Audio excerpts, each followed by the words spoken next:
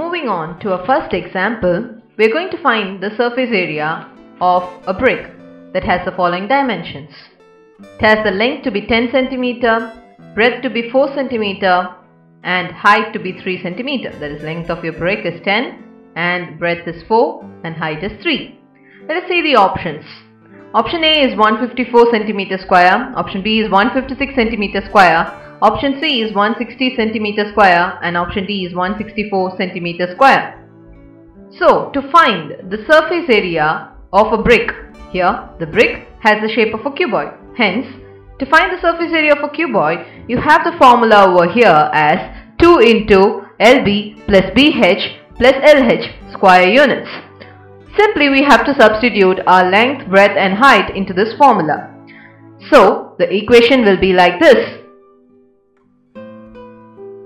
2 into 10 into 4 plus 4 into 3 plus 3 into 10 centimeter square.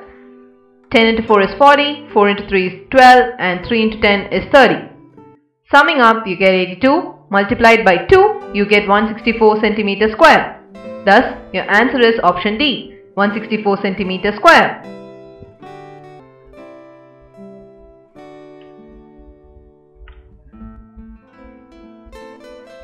Moving on to our next interesting example. Well, this is important as well. It has appeared in TCS, CTS and HCL. We have a boat of length 3 meter and breadth 2 meter and it is floating on a lake. And the boat sinks by 1 centimeter when a man gets into it. So what will be the weight of the man? Let us see the options. 50 kg, 60 kg, 80 kg and 70 kg. So,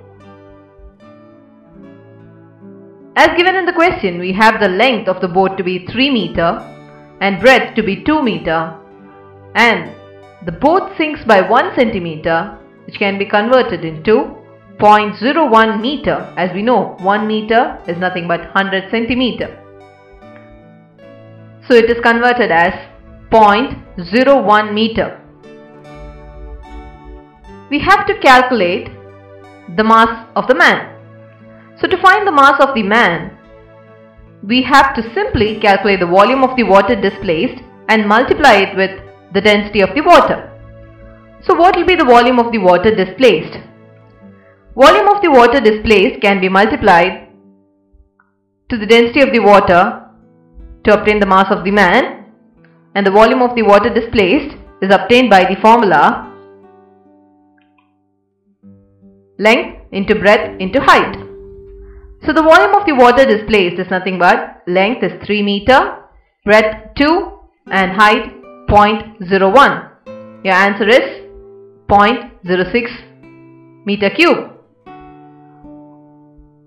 As we know, the density of the water is 1000. So multiply the volume of the water displaced with the density of the water.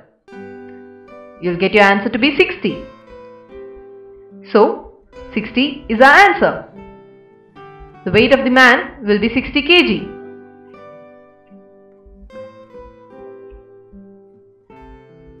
We have another interesting example over here. Well, that is important as well. It has appeared in government and bank exams. We have to calculate the number of bricks that can be used to build a wall.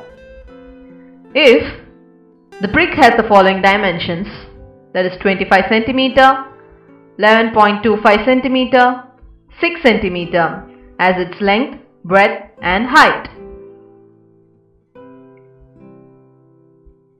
We need to build a wall of the following dimensions: 8 meter, 22.5 cm and 6 meter.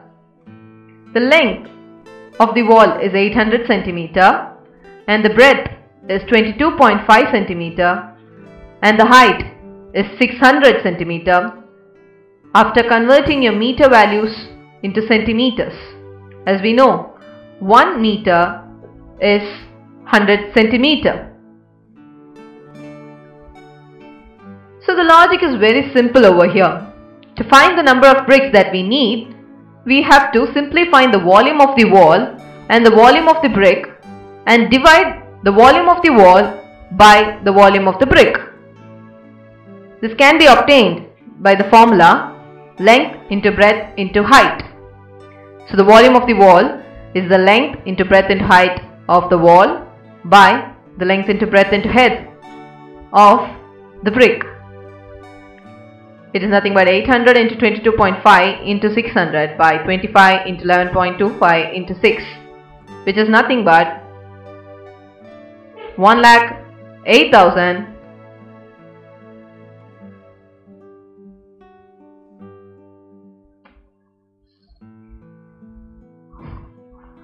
okay.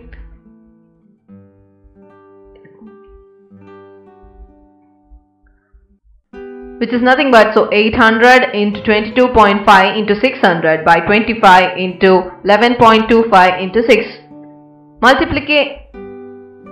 Multiplying these, we get the answer as this, which on further simplification we get as 6,400. Hence, the number of bricks that is required to build a wall of dimension 800, 600 and 22.5 centimeters is 6,400. That is option D.